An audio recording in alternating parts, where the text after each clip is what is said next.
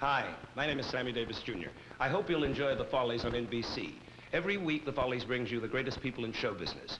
I know these stars, and they are giving you their best performances. And you know something else? I know a lot of other people who are stars when it comes to giving. They are the volunteers and the people who help all year long across the country, the United Way. The United Way brings out the best in all of us. So join the great people who care enough to give the United Way. Peace and love and togetherness. Don't you know that they nurse it? What a great entertainer.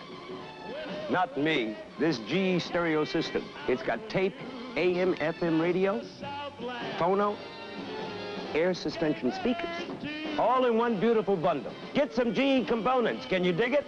You can dig it. Now, playing all over America, component systems by General Electric, the great entertainer.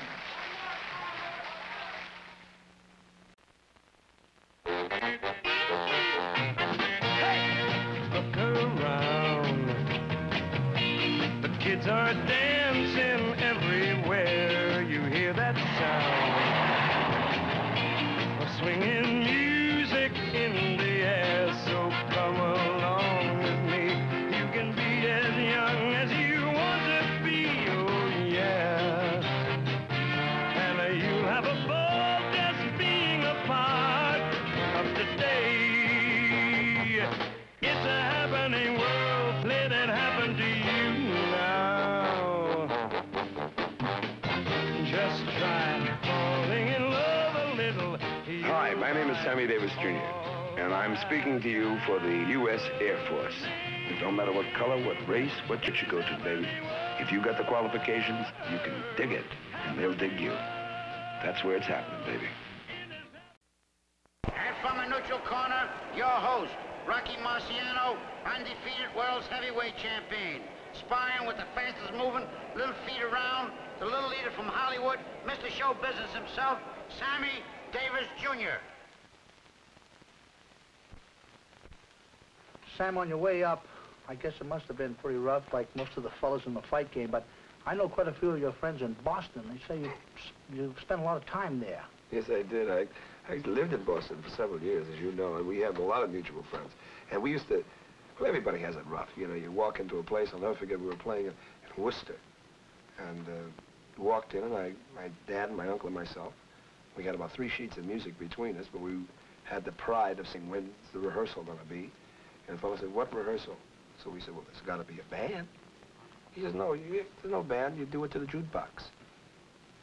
So we did our whole act to Glenn Miller's In the Mood. Wow. On the jukebox. But, you know, these are rough things that make you appreciate the better days. Sam, Providence was a lucky place for me, and I think the last fight I had there was Phil Moscato, and then from then on, I sort of had a lot of luck. I came into New York and fought Lestaza, and then I fought Joe Louis, Rex Lane, Harry Matthews.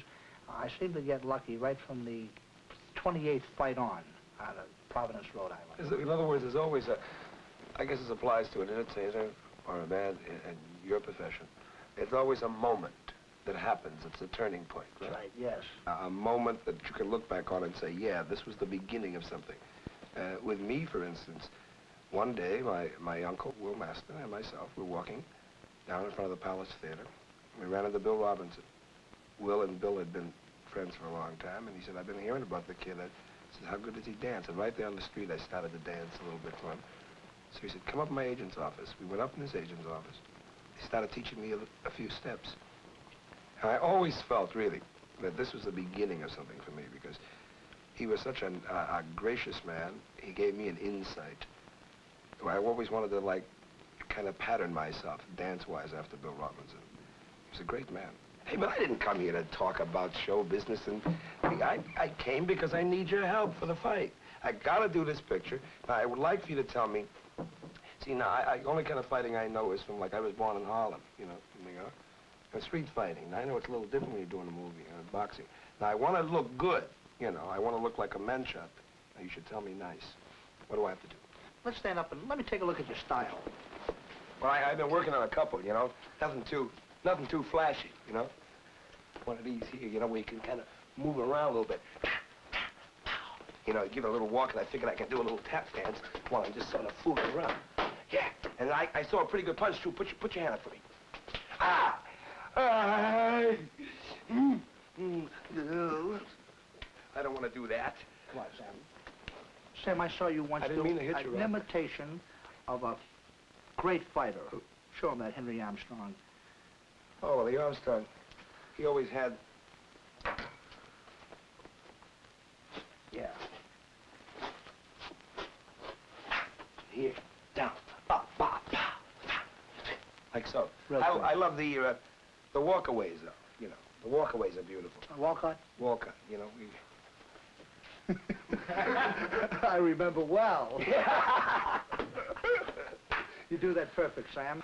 Tell me, Archie Moore, can you do that guy? No, I can't do Archie. It was great, so great, I don't know, brings back a lot of memories. Can you give me something really? You know, Sam, I picture you as a Willie Pep type of a fighter. I guess if you and Willie Pep had fought and you'd had just a little bit of schooling, you'd have probably been the fastest fighter of all time. You know, he usually wound up in back of an opponent and tapping him and saying, turn around, you know, let's fight this way here. He was so great, so quick, so fast. If I were you, Sam, I'd just use your footwork, which is so great. Keep your hands up high, chin down, close like that, you know, chin down. And just that, in your footwork, I mean, how can you miss? From you mean like this here? Right. The jab, usually lead with the jab, and keep this here for when you see an opening. You see? Yeah. But use this here mostly. Suppose you don't see no opening. Well, you gotta make one, Sam. Oh, I see. You step on his foot. No, sometimes you get under here, you know. Oh. Then maybe he'll drop this, then you can get to here, see? Meantime, this will get heavy, and maybe you can come over here, you see? Something like that. That's wonderful. Now, when do we start training?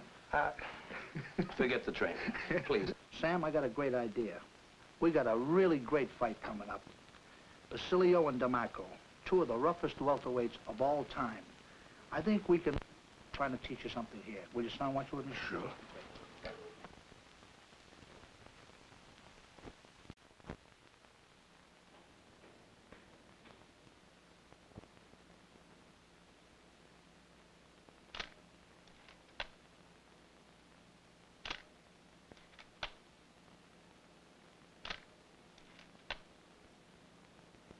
No.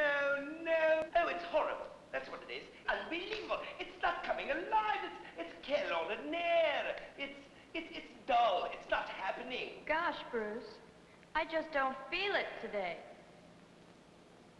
I beg your pardon. Did you say you didn't feel it?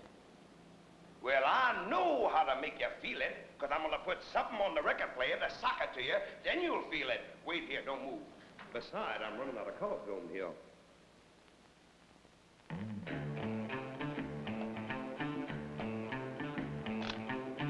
Yeah. Let it go.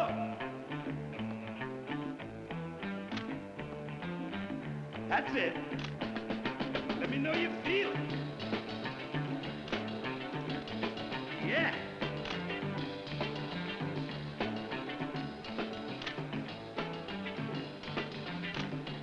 Wonderful.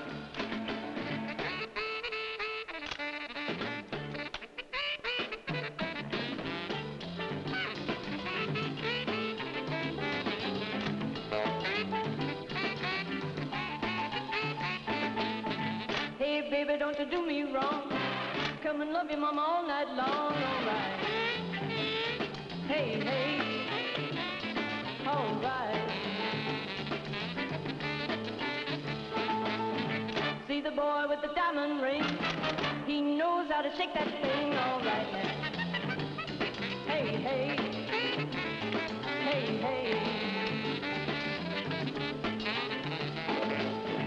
Tell your mama, tell your pa, I'm gonna send you back to Arkansas, oh yeah. You don't do right now.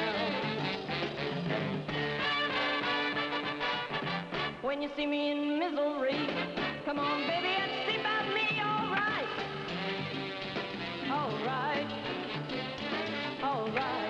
Sock it to me.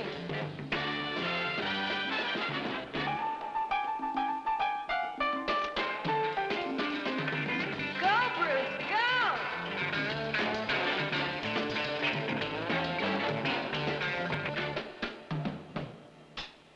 Here's a boy really turns me on.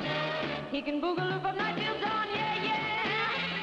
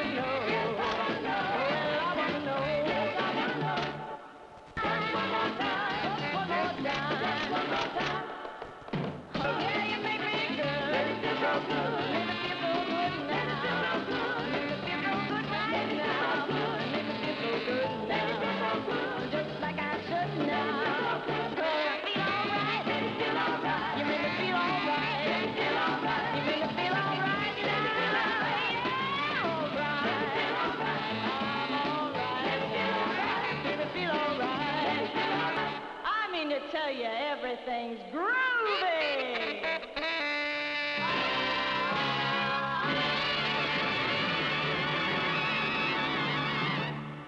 Yes, sir.